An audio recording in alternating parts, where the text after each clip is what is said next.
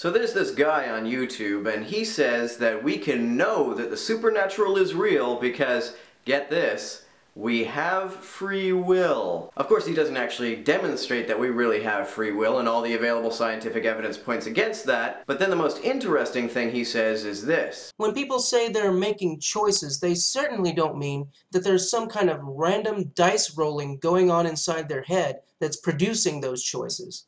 Choices are made for specific reasons, but those reasons are subjective to the individual mind making the choice. Free will entails that choices are made in a non-deterministic and non-chaotic way.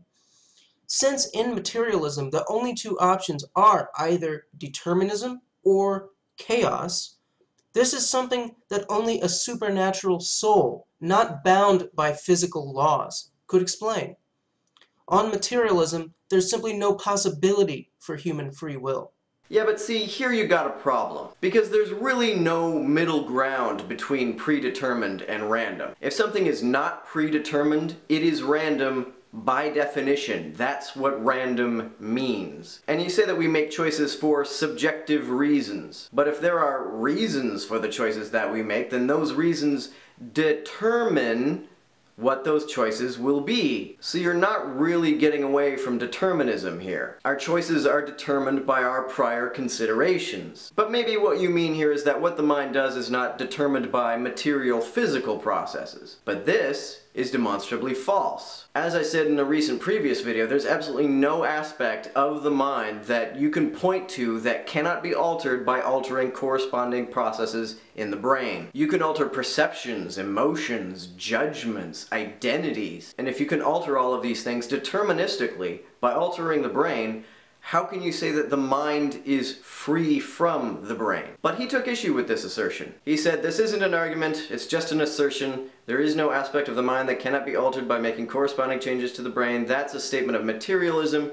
not a statement of fact. Okay, so name an exception. Identify some aspect of the mind that cannot be altered by altering the brain. If it really exists, this should be pretty easy to do. If you can't even think of an aspect of the mind that cannot be altered by altering the brain, then you have no basis on which to assert that such an aspect of the mind exists. But then, of course, there's nothing about the idea of the supernatural that really makes any sense. So I asked him, if the mind is a non-material entity and more than just neurological activity, how does neurological activity affect it? Whoops, typo. The idea that something material can affect something non-material or vice versa is incoherent. How can a material thing cause change in a supernatural thing? And he says, I don't have answers to those questions. I don't know how it all works. Do you know how and why gravity works? And I reply, it's not just that we don't know how the non-material can interact with the material.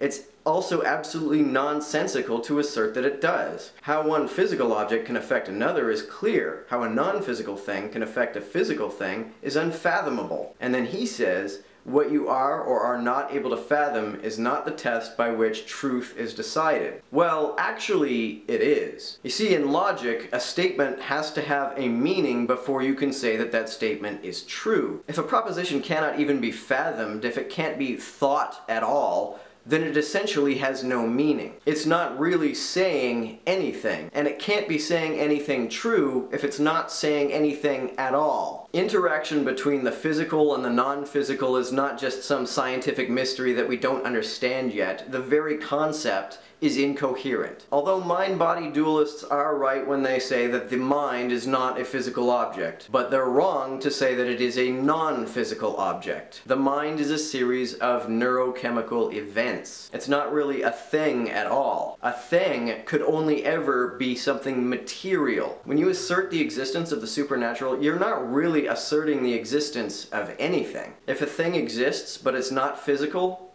what is it? You only ever talk about what it's not. You never actually explain what the supernatural actually is. And I can't even understand how you can expect me to believe in something when you can't even explain to me what this thing is that you want me to believe in. Materialism